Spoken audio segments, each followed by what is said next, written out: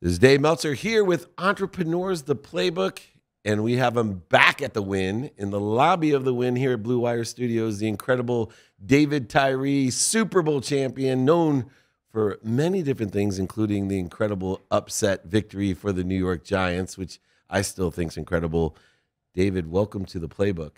Man, from one David to another, man, I really appreciate the invite, and thanks for having me on. Absolutely. Well, we have a lot in common beyond our name, and I'm going to start with health. Different than the second topic, which I'll get to, but most people may or may not know this about me, but I played college football. And, oh, snap. And I talk about being and enjoying the consistent, everyday, persistent, without quit pursuit of my potential. And you're born with an energetic and genetic inheritance that, as my friend Mike Tannum always says, right, your skills and knowledge, David, will be your basement, but your desire determines your potential. But we're born with skills. We're born with the inheritance. And the closest I've come to my potential is to be an average college football player. that was beyond, I'm not lying. In my family, I could graduate, as some of my brothers, by the way, did. I grew up with 6. They summa cum laude from Harvard. Less people in my family would be impressed than the fact that I actually even made a college football team. When you sit there and all these guys, I went to Harvard, Penn, Columbia, and I'm like, I played college football. Everybody's like, in my family, oh my God. That was it. That was everything. And that's proof to me that the work ethic and endurance, the consistent, persistent behavior allowed me to live to my potential, even though everybody has different potentials with different things. Yes. And when I learned to put that into things that I was born to do, that my skills and knowledge and desire were capable of, all of a sudden, you know, for example, making money, which is a good thing, by the way. Absolutely. It lasts a lot longer than playing football. I tell people all the time, I'm glad I'm good at this. This is a good thing. Fantastic skill. Really worked. But you, when I look at your career from Syracuse on, you weren't just born with great gifts, because a lot of people, I ran Lee Steinberg, the sports agency. I met a lot of talented guys. Yeah, you get some cream over there. Yeah, Lee. right? Absolutely. But you were a guy who I see as an icon for consistent, persistent pursuit. What and how did you learn about a certain endurance and work ethic that made you and put you in a position to win and to be a great player? Yeah, that's a fantastic question. I think from the moment I got engaged with athletics, I was, moved into an amazing community in New Jersey, Montclair, New Jersey. And I would say it's definitely the gold standard in relation to public school football in New Jersey. Amazing history. And being in that town, especially when I was there, the diversity, and I wasn't anything special. I came from East Orange, and a lot more gritty, a lot more, urban. And I realized that from a social perspective, there were opportunities there that I didn't see previously. So that was even as a young man, I realized it. But sports was social, and because there were so many kids way ahead of the curve, I had to grind my way in. And there were so many people in that town that were better than me, and I acknowledge them, and I love that part of my story. But that was the blueprint for it. And even being a Division I athlete, I had a teammate who was recruited heavier than me. So. Right. I was never the guy, even though I was talented and I understood that I can create opportunity. And I think the self-awareness is something I just big on. I love talking about that. It was just acknowledging that, but also recognizing my potential, my desire, and having the goals to see those things come to fruition as an athlete. And that part, and being adaptable, is really what I think created greater opportunities and allowed my name to, just continue to create a legacy behind my experiences. And you had a huge career, and you made huge plays, but probably one of the biggest plays, we're celebrating the 50th anniversary of the Immaculate Reception. And, there's very few catches that people know as well as that one. And Franco's a good friend of mine as well. But, I believe the people that have these coincidences occur. There you go. The big plays. They're people who I look and know the mathematical equation of luck, I call it. Yeah. What you pay attention to, and then give all 5 levels of intention, which I see in your career. You did what you were supposed to do every day. You said what you were supposed to say. You thought what you were supposed to think. You believed what you were supposed to believe. And that's not easy when everybody, is telling you can't do it, don't do it. A lot of outside noise. Absolutely. And then that intuition, the intellect, and the inspiration that comes from the 4 levels of intention to allow us to feel it. Yeah. And if you truly are inspired when it's the biggest moments of your life, coincidence happens. So the math that I've learned is attention plus intention equals coincidence. And I will tell you, the team that you beat in the Super Bowl, I've been a student of football for a long time. I've been around it. Warren Moon was my business partner in Sports One marketing for 12 years. So I've been around the greatest, Aikman, Moon, Young. You sure pretty have. good ones. I find that, though, that it's amazing how, the greatest team maybe ever formed with the greatest coach that may have ever coached, somehow gets beat by what everyone else thought was less than. Yeah. And that belief and that feeling, I could feel myself, and there was something special about that one coincidence. And in your mind, what was it that created this, coincidence that allowed you to create historically a great legacy? Yeah, I like your equation. I think the equals part of the equation for me is I kind of welcome promise and providence. I think there's certain experiences that people will have, and obviously, as we acknowledge, on different scales, right? Everybody's promise or moment of providence, things that are just far beyond their control, ability, power, that, I don't choose luck or coincidence as words just because it can have it can minimize something that was really appointed to be. And I think that's something that's really important to me. Just people, I'm not shy about my faith it's just like, hey man, this is just me. Hubert Davis had some words on his road to Final Four. It's like, hey man, you get me, you get a little faith, you get a little Jesus, all that stuff. And that was my little simple equation is that pain and perseverance will lead to promise or providence. Life's obstacles are shaping us, and the decisions that we make are continues to shape us. And our willingness, right? The human experience has the resolve to get to the end. Everybody wants to win, to end well, to have success. And that cultivates the perseverance. And I think it's moments like that deliver us to those promises. And I think by God's own choosing, I had a moment of providence that I never could have dreamed or imagined. It's so important that you say that, because I went in later in life into faith. Right, because I always felt that I made everything happen. My motto was I could be more healthy, more wealthy, more worthy, right, more happy. But I was willing to work for it. Yeah. And I thought I was in control.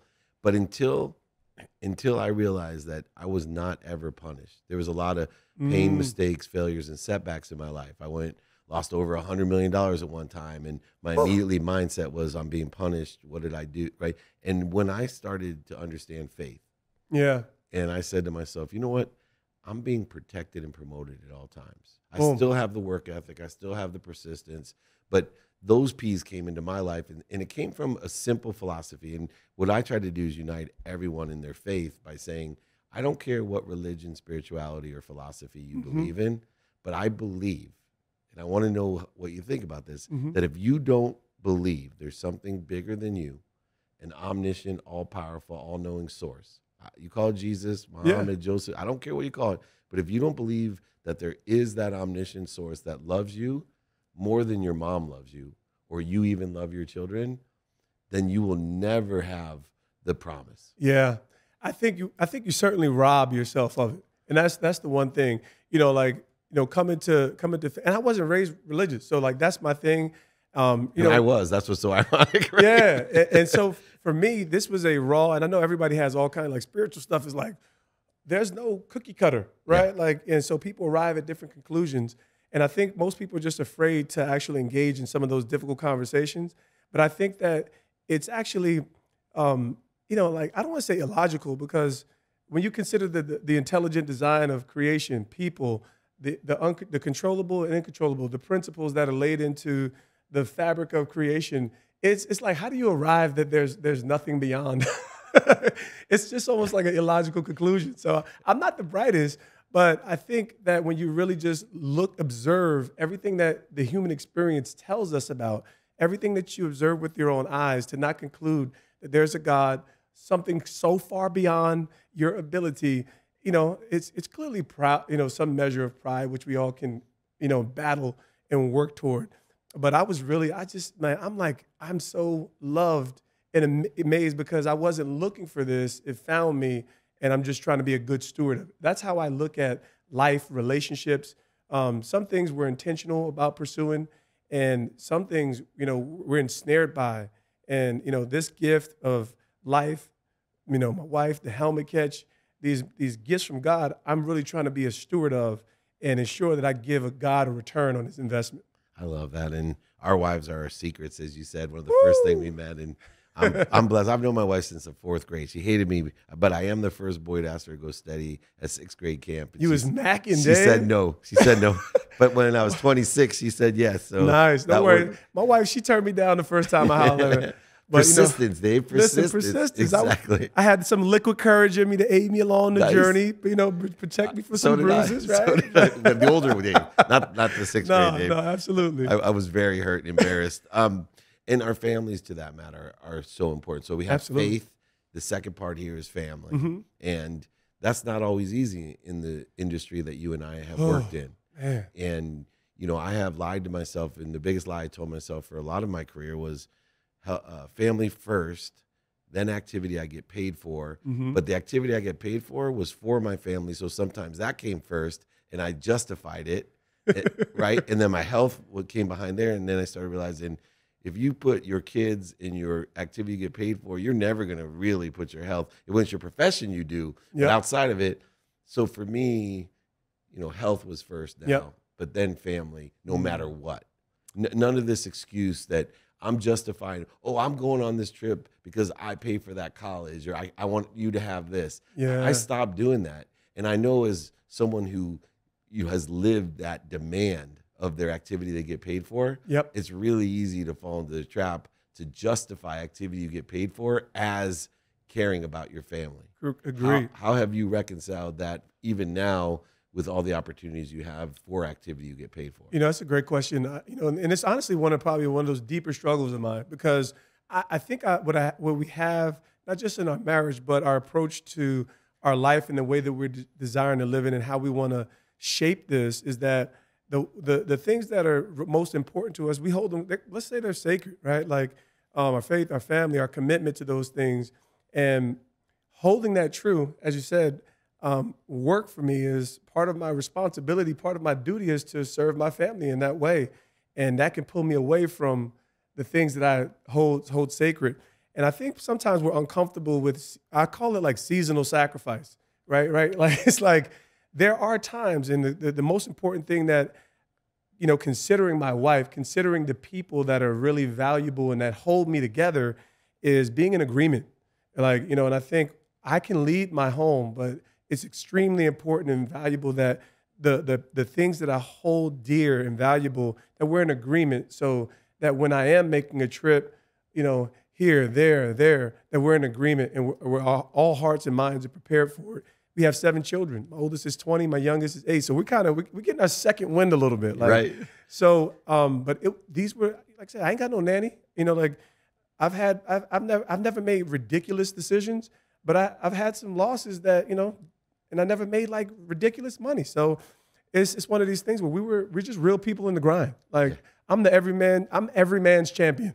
Every man, every day. And one of the things is, it's so interesting because you talk about seasonal. Going the extra mile is not good enough to me. I tell people in the same justification, we go the extra mile for our family once in a while, right? And then what you're doing is you're justifying when people question you if you're not in agreement with the most important people in your life. For me, it's my wife and my mom. And because with their guidance and agreement, I can take care of my children much better through their wisdom. But I'm not someone, I live in what's called the empty mile, and I see you living in the same mile that I live in, and it's really quiet and not competitive. See, I think the extra mile is super competitive because everybody's going the extra mile every once in a while, and then they're justifying it when they do something like, oh yeah, but my kids will do it to me. They do something wrong, and I'll point it out, right? I like to educate them, and then they'll say, but Dad, I get straight A's. Right? I'm like, okay, good for you. Good for you. And thank you for doing your best. That's going to help you out. Yeah, right. I get that, but how does that relate back to the fact that you stayed out past midnight and you didn't let me know. And I stayed up worried in the middle of the night. Tell me how these, attribute to each other. And that's what people do. They justify. Yes. I use time with my family. So we have the same kind of range of ages. Correct. And I literally tell my wife, I promise the agreement, minimum 30 minutes with you every day. So it's FaceTime, in person, whatever. I have a 12-year-old son, so he gets 30 minutes. Yeah. Now, my girls, 23, 21, and 18, we negotiated an agreement. I want 2 minutes a day. And I believe 2 minutes a day is worth more than 2 hours on a Saturday. I believe behaviors and relationships compound daily the same as if you take care of your money. Fantastic. It's different, right? And I think that agreement has helped me. Do you have any types of agreements with your children or your wife that are unique that you think have helped you? I don't have any agreements. I think what's really important to me is that I'm present wherever I am. Right. And that's a fight, especially in this day and age, because everything's vying for attention, right? And my whole life has been about being present, and so that's when people get the best of me. I don't want to be removed from a situation. So if I'm at home, I really want to be present when I'm home. If I'm engaged with one of my children, I really want to be available for them, and I don't do it perfectly all the time. And I think it's having considering what, I guess I don't want to say what it is, what the goal is in relation to fostering the relationship. And the way you talked about the agreements, it's like seeds. Every moment that you're able to give, you're planting and watering and developing a relationship that's going to blossom. And I think that's been my most direct strategy, is just really being present so that they can sense that I'm available for them whenever I am right there for them. I love the shared humility and the fact that all these are things about practice and progress. There's no perfection in it. And as a dad, I get that. I tell my kids that all the time. Hey, I'm doing my best. But I do think simply, don't you see so many people, of our age in responsibility that we have, that when they're in an activity, so for example, I'm in an activity I get paid for, all they're thinking about is, I should be doing this activity that I'm not paid for. And then when they're doing the activity with their family, all they're thinking about, and this idea of being present, I think, is really knowing, and this is where faith also comes in. Oh, my goodness. Your priorities. There you go. Because if you know your priorities, it's so easy to be present. There's no procrastinating when you know your priorities. There's no feeling overwhelmed. Correct. You're allowed to be present because you've made a conscious decision saying, this is what's important to me now. There you go. And so that prioritization, is there something that you learned on or off the field that helped you to determine your priorities? The beautiful thing to me about growing in my faith and understanding, I think God helps me to establish priorities. It's just something simple as, my role, right? I'm one of those, if you want to call it a traditionalist, where I think roles are very helpful. I think men have certain hard wirings, right? There's some hard wiring in humans, the protect, provide dynamic. And I'm hardwired to do that. I don't feel whole if I can get the sense, or there's the grip that my family's unprotected or not as well cared for. So a lot of my energy will be shifted in that space and area. So whether it's business, whether it's physical protection, whether it's emotional protection, I'm shifting a lot of my energy to ensure that I'm being responsible, because I have a saying like, work. I'm passionate about work because for me, work is worship. It's like I don't have to separate. It's not a taboo term for me. Is I can offer that and know that not just God is pleased, but the people I'm serving, and even in my limitations, knowing that I'm giving my best effort, and I can live with that vacuum of space of, man, I got to trust that this is going to work out well if I didn't give the deposit maybe that was needed. I got 7 kids. How do you get around to tending all those relationships, knowing that I'm still providing for them and having laid up, millions of dollars to just, hey, you know what, I can be home and available for you for 2 weeks. So it's just not that. That's not my reality. But we're whole. We're whole, and it's a really warm feeling. I love that.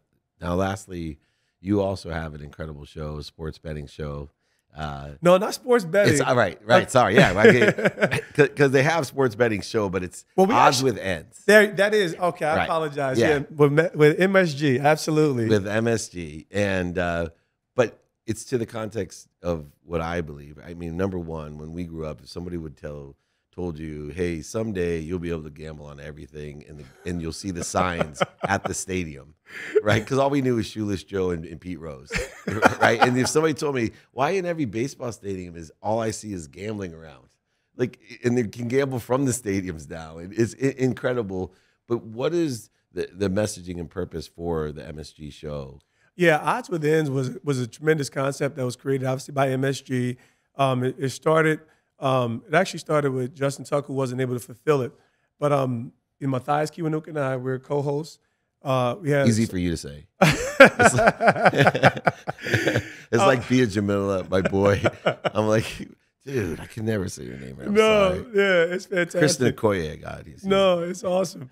And really, the whole idea is that we're giving our perspective. We're leading the way and shaping the ideas because, I learned very quickly that, sports betting is all analytics. It's really wild. It's like as much as betting is like the most absurd thing to do analytically, it's all analytics. And people are looking at weather. They're looking at data. So, but that part is at the end of the day, there's a real, genuine knowledge and understanding of the game that you want to add that perspective. And it's really, that's the fun part, is acknowledging all these different viewpoints that we bring into the game of football itself, even when you're preparing for a game. But ultimately, it's like, nah, man, like, here's the reason why I know this team is going to win. Yeah. Patrick Mahomes, right? Let's just simplify this thing a little bit. And that's been the fun journey of this wild, wild west opening up of sports betting throughout the country. And it was a blast this first season. We're looking forward to another one. Yeah, it's a really good show, and I love the insights. And there's very few people out there that have what I think is that Romo insight. Yeah. Because look, when I get on a show, I'm on a Win Daily show with XM, right? And I'm Coach's Corner. So what makes what I say unique is I'm just talking from the perspective of being an old sports agent and things that maybe other people haven't witnessed. What you have is that same insight. Absolutely. Instead of a lot of the more sporting betting odds are those, just same old, weather. It's 72 degrees, but they can't tell you that, oh, did you know this guy has asthma? Because he's not overheating. Yes, absolutely. Right? He's gonna watch him. He's gonna have a great game today. Absolutely. Or his team plays cover 3, inside leverage. AJ Brown is impossible to cover on vertical routes. Here's why I like him to go over 70. And it's a fun angle. And I think that's the coolest part of sports of where we're at in this climate is to be able to add those kind of value points and really not just have the conversation around it's just sports. Yeah. It's just sports, and people are going to put their money down.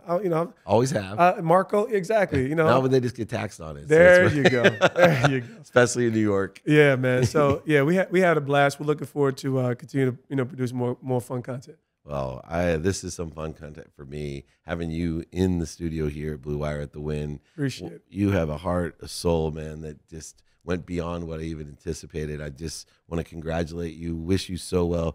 The incredible David Tyree.